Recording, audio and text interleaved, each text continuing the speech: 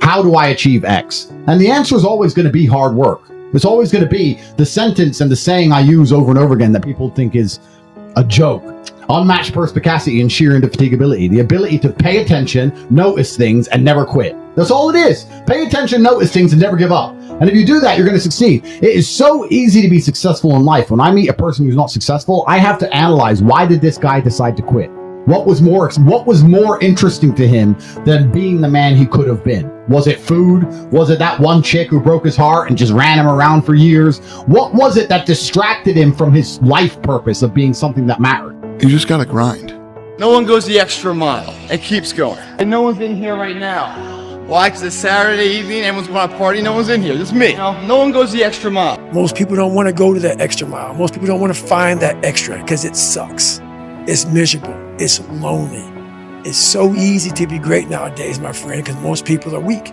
I feel like this next generation that's coming up, they seem like a bunch of pussies to me, you know? So because of that, there's never been more opportunity than there is right now. If you're a fucking savage and you get out there and you grind hard and you want it bad enough, you can run all these guys over, man. Champions aren't found on the podium with their hand up. No, champions are found in the lab studies, the thousands of hours of hard work when no one's watching. That's what makes the will unstoppable. When you're in here and no one else is, and you're pushing yourself harder than anybody with no one around. It begins right now with no one looking, man. And how you hold yourself, how you see yourself. What do you do when no one's watching? If you pan it down here, you see it's about 3 o'clock in the morning and there's not a car or a person in sight.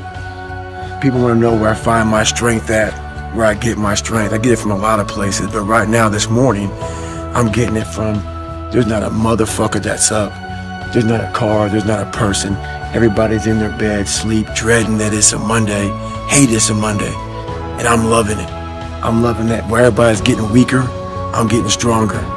Understand that when you're trying to avoid the pain, when you're trying to avoid the struggle, when you're trying to avoid the hard things in life, you are actively choosing to be average. You are actively choosing to be mediocre.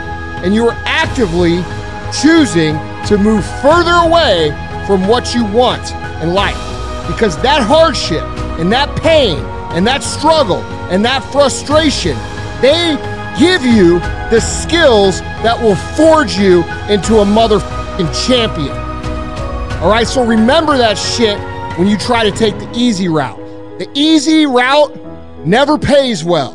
The only route in life that pays well is the hard route, the struggle, the pain, the frustration, and the overcoming of those things. And not only do they pay, they fulfill you as well.